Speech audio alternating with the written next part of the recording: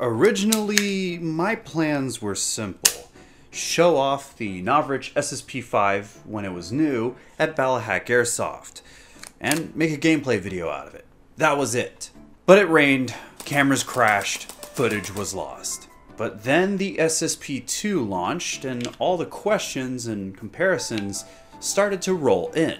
Is the new SSP2 by Novrtisch any better than the SSP5, or is it at least comparable? So this video changed up a bit. This is the SSP5, and these are the SSP2s that I have. As you can see, I have two of them because I'm giving them away. One has been claimed by a German, and the other will be given away shortly.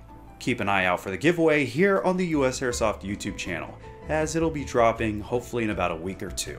I would have done the giveaway on my Instagram page, but Instagram instantly suspends my accounts whenever I start one. So just follow me there to show your support anyway. I'd appreciate it. Also, I really want to directly thank Lone Wolf, Alistum Kerr, and Calamity Coyote. We've raced past 170 channel members lately, thanks to Lone Wolf and Alistum Kerr donating so many memberships during our recent live streams. And Calamity Coyote is making some crazy donations during those streams, so I thought they deserved a little bonus appreciation. So thanks guys. But without further ado, let's go ahead and take a look at both of these high kappa style pistols by Novrtisch and explain why I prefer the more expensive SSP5 over the cheaper and more practical SSP2. We begin where we always do, with the unboxings.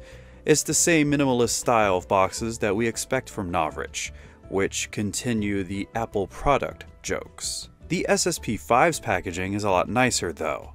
The cardboard is denser, and the lid has a couple magnets to hold itself down. Opening it up, we see the manual, the magazine, and the pistol itself held tightly with some dense foam. A valve tool with an Allen wrench for TDC hop-up adjustments can be found under the magazine as well. On the other hand, the SSP2's box is just a standard cardboard box with a manual inside. No foam in here this time. Just some zip ties to hold the pistol down and an Allen wrench for your hop-up adjustments underneath the branded packaging. The magazine is already in the SSP2, so that saves on packaging materials. The manuals are basically the same, just some parts explanations and a basic safety guide. These are not meant for beginners, but an exploded diagram of the parts would have been a great addition in my opinion. Now, with both high kappas out of their boxes, I can tell you that build quality is really good on both of the offerings, and that's coming from someone who really isn't too wowed by high kappas anymore. It's true that I run one as my secondary of choice at the moment, but that's only because I haven't gotten the right holster to run my Cutlass M9 Priachats. These things just work. High kappas in general can wipe the floor with a lot of other secondaries out there, including the M17, the M1911, and M9s, which is kinda sad to admit. I've just seen so many of these in every fashion that you can imagine that I'm bored of them. Stellar performers when done right, just boring to look at when it comes to me. I personally think that the SSP5 is really ugly. However, let's just see what these pistols can do and what they feature. Despite the obvious differences in length, with the SSP2's slide assembly coming in at 7.5 inches long, while the SSP5 is 9 inches long, weights are nearly the same, give or take a couple ounces. The CNC aluminum construction of the slides and frames would help this, but expect the parts that should be made from steel like the hammer and the sears to be made from steel. More on internals in a bit. Taking a look at just the frames right now, the SSP2 bears a nearly 4-inch accessory rail for flashlights and lasers. We also have 5 slots on each side of the SSP2 for an over-the-slide sight rail. And that is a really nice touch that I expected of the Novrtisch crew. However, with this rail equipped, you'll see quickly that your iron sights are basically useless now. The flat trigger with its adjustable screw and ambidextrous safeties are the last real noticeable traits. The magwell isn't particularly flared, although flared magwells are available along with holster attachments and more. The support for both of these pistols is vast, that's for sure. The wraparound golf ball textured grip is pretty good. it's not too aggressive or too smooth, and with gloves on, you shouldn't have any issues with the SSP2.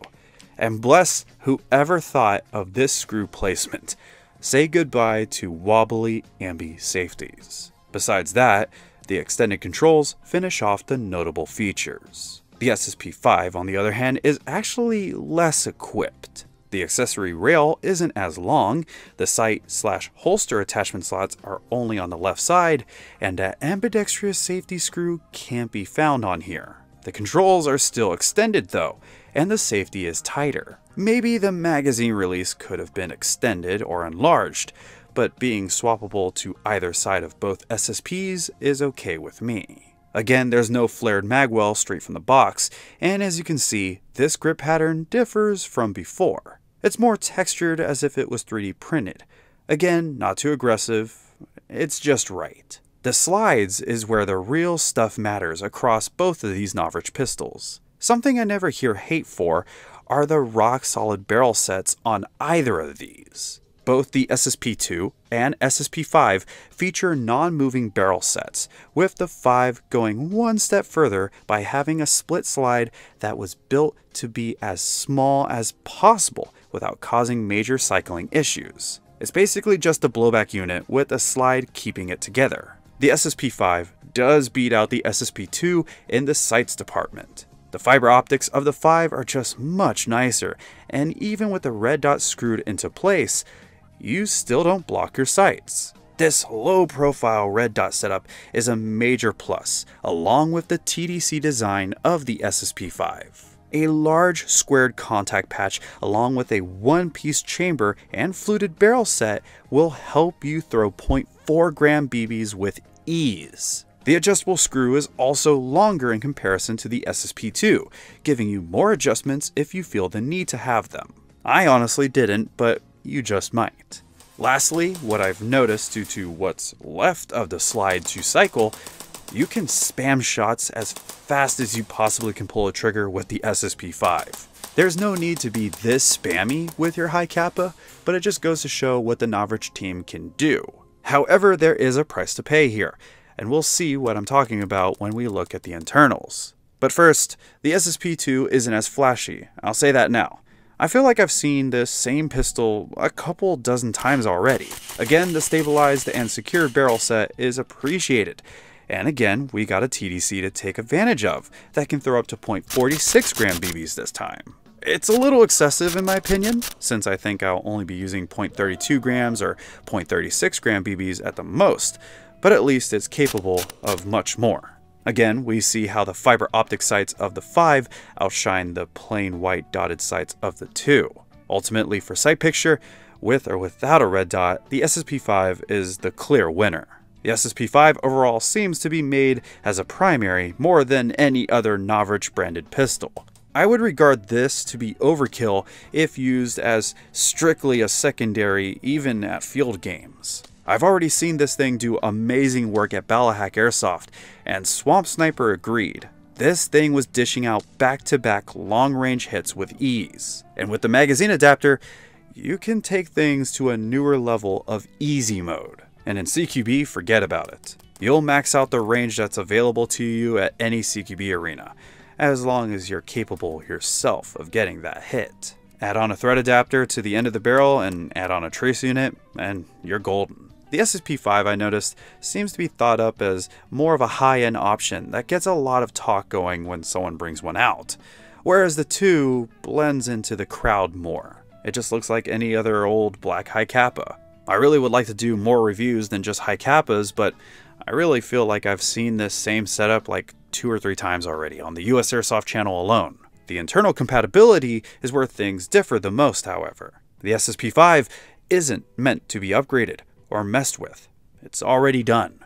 That was the mentality behind it. Several parts on the inside are proprietary to help with lockup, to keep the more stable TDC hop-up system in check, and to keep the pressure plate from tilting like standard Tokumari spec hop-up plates and arms, and to keep the 6.01mm precision inner barrel from tilting or shifting in any way. Now, speaking on the SSP2, nearly everything is TM spec ready in here, But the balls of Novrich reps who worked on this thing are massive to say, you will not make it any better. I've heard a couple times already that you won't find a better slide or hop up.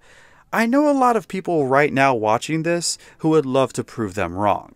So basically, the SSP2 can be easily modded more if you see fit, but the SSP5 is best left alone unless you're crafting your own seals or O-ring mods, as some very intricate gas blowback owners do. Luckily, there's dozens of videos on both of these pistols all over YouTube. I've tried to focus my attention for this review on write-ups from owners, techs that have worked on both of these, and I've talked to Novrich reps to get a good idea about stuff like the maple leaf silicone buckings inside the hop-ups and the polymer blowback unit in the SSP5 to further decrease follow-up shot times. I didn't want to steal anyone's thunder, so absolutely go watch as many of the videos that you can find over the SSP2 and the SSP5 as you can. That way you can get an even clearer idea about what you can expect from either of these. The way I see it though, the SSP5 is the higher end, more performance capable option. The SSP2 is the cheaper option with noticeable cost cuts when comparing the two. Think base model of cars compared to their highest priced versions. But if these are supposed to be as good as they can be, then we'll go ahead and check out the chronograph and range test to see if that's true.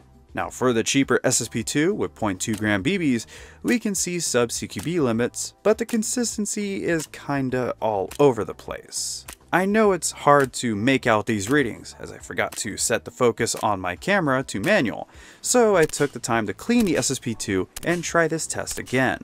Then the more expensive SSP5 that can be had for a little under $300 US again dishes out sub US CQB readings with 0.2 gram BBs. That's actually really surprising to me, but it just goes to show that brute power does not equal range. Then one more test was done at the chronograph with 0.4 gram BBs. This is the weight that the SSP5 shines with, and the SSP2 can go up to 0.46 gram BBs, but I would like to mention again that I think this is a little overkill. I would stick with 0.40 gram BBs if I used an SSP2 as my main. As for gas consumption, the SSP5 upon the first test only dished out 39 shots, so I purged the magazine and tried again, which netted me 78 shots and then 90 shots on an 85° Fahrenheit Texas day. I honestly expected about 100 shots or more with the lighter split slide, but anything over 50 is good enough for me with the 30 round green gas magazine. The SSP2 continued to surprise me with 81 and 88 shots. I expected the heavier slide to slash gas consumption in comparison to the SSP5, but I'm not complaining at all. Even when spamming the trigger as fast as possible, I got 50 shots before the SSP2 started to act irregularly. So if either of these are meant to be your sidearm of choice, then you should be totally fine when it comes to gas consumption. But as for the main test, we have range and consistency. Right away, at 100 feet, you would have to be blind or stupid to screw up these shots. We're using 0.4 gram BBs with the SSP5 and the SSP2 with very little wind interference, and even without dialing in the hop-ups perfectly, these distances are not a challenge at all. So for most CQB games, you'll wreck house with either of these offerings. At 200 feet, the SSP5 is still killing it. It's not a challenge at all. For the SSP2, however, it's doable, but with some hop-up adjustments, I think you'll be better off. Then at 250 feet or 76 meters, the SSP5 is still usable if you don't rush your shots like we are here. The SSP2 and the SSP5 are about even here, but I still feel more confident with the SSP5 over the SSP2. If you would like to turn this review into a drinking game, then let me know how smashed you are by the end of this review if you're drinking every time I say SSP2 or SSP5. Anyway, once we start getting to 250 plus feet, that's when we start getting into primary territory, so I'm happy to see both of these still getting hits at this point. So you can both spam the SSP5 or use it like a pocket sniper. Or you can feel at home with the more traditional SSP2, but still take advantage of a lot of the performance traits of the SSP5. However, for my conclusions, I'll state again that I'm bored of high kappas. I just am. They are good at their jobs, some better than others. Like, the main thing that's going for the SSP2 is that it's already upgraded with a 6.01 inner barrel, the TDC hop-up setup, and the mounting slots, and for $170, that's really hard to beat. Even if you want to do your own mods, then you can do that. They left the book open for you to try, but it's still boring to look at in my opinion. Then for the SSP5, well, it's primary worthy. The partial slide and sight arrangement is really nice. It feels really high quality, and this is one of the few replicas that harsh Novritsch critics will admit is not all that bad. I prefer the SSP5 for all those reasons, but I expect critics to still scoff at it, just a little bit. But if I like something and I'm happy with it, then I couldn't care less if you don't like it. I think I've made that pretty clear over the years of putting on USAirsoft. So now I gotta decide if I want to replace my ICS Challenger with the SSP5. I might just mix it up a little bit and use both here and there. Or maybe I'll take a look at the smaller SSP5 5.1 since it's on its way to a whole bunch of different websites. Internal tracers are also coming out, and the SSP5 has a lot of further developments coming. The Novrtisch team is far from done with this pistol line. Now, someone I would highly recommend if you'd care to geek out about production details or tech advice is WYZ2285. I've learned a lot from him over the years, and as a novice in the teching world, I'll accept any knowledge that I can get from gurus like him. He'll show you all the internals in depth on both of these, something I'm not willing to do as I'll be giving these away here on YouTube. For the SSP5 internal breakdown from someone else who isn't too fond of the high kappa meta either, Negative Airsoft is your man. Obviously I can't cover everything here, nor do I really want to. Again, there's a bunch of other people that have dug into these, so look around and do your own research. Do not stop with just my videos.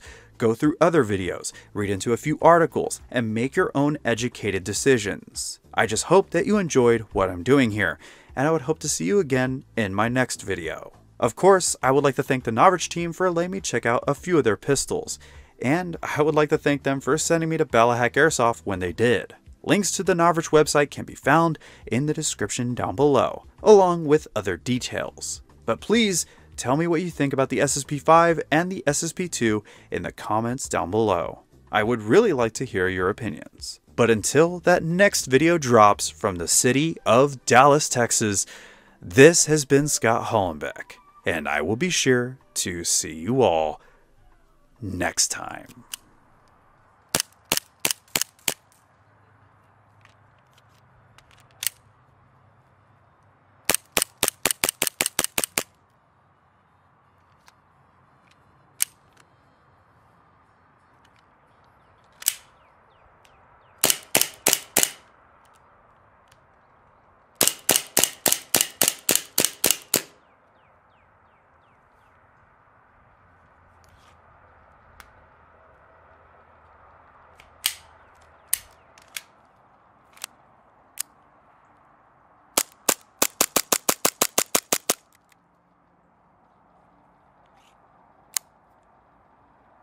I think it's only fitting that we show just how fast you can spam the Novritsch SSP5.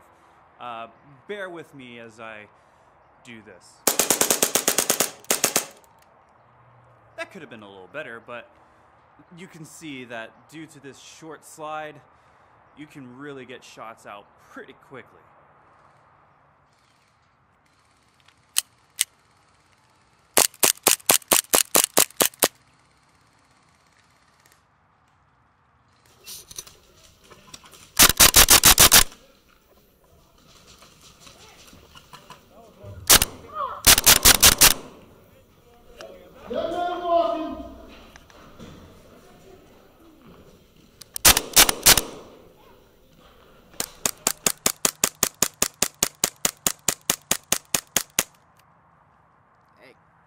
Run that one fast.